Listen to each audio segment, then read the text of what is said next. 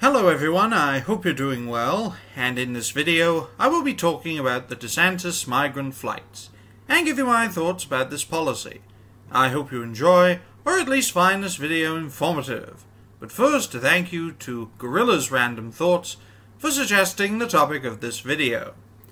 Now, for those who are unaware, last month, in September of 2022, the governor of Florida, Ron DeSantis, ordered the transportation of migrants to Martha's Vineyard, as part of an effort to facilitate the movement of illegal aliens to sanctuary states, so that those states that most want to deal with the undocumented can have them, and have a taste of what border states have to deal with regarding the illegal invasion, while states that are most affected by illegal immigration can be relieved of the pressure of a continuous invasion of the southern border by land and sea via Mexico, as well as the Gulf of Mexico, by moving these illegals to sanctuary states.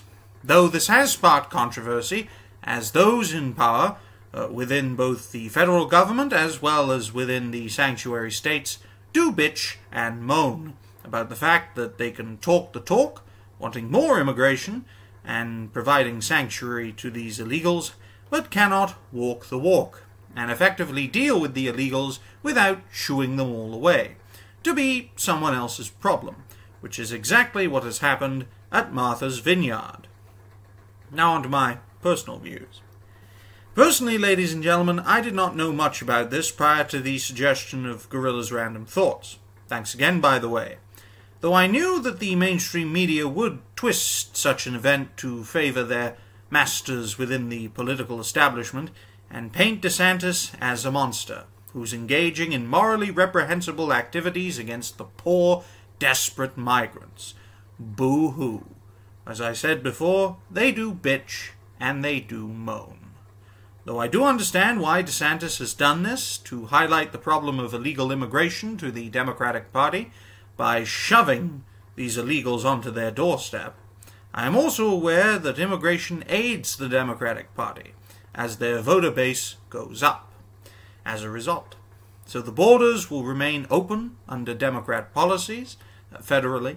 So DeSantis, as well as other truly Republican governors, should, in my view, continue to bus, fly, and even ship these illegals to states and cities that welcome them as sanctuaries. Mainly because sleepy, creepy, rapey Joe Biden will not let the states deal with the invading illegal immigrants by sending them out of the United States of America and defending their respective borders by any and all means necessary. I mean, it is an invasion after all, folks. Now on to the conclusion.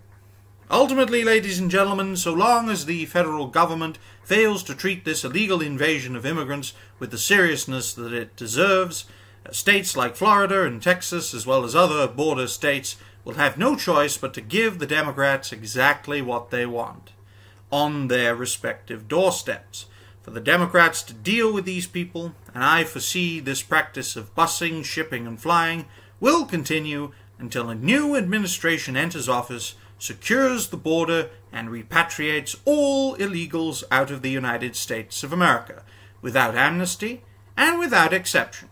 Then and only then will the United States of America be able to focus on its own affairs so as to ensure social peace and economic prosperity.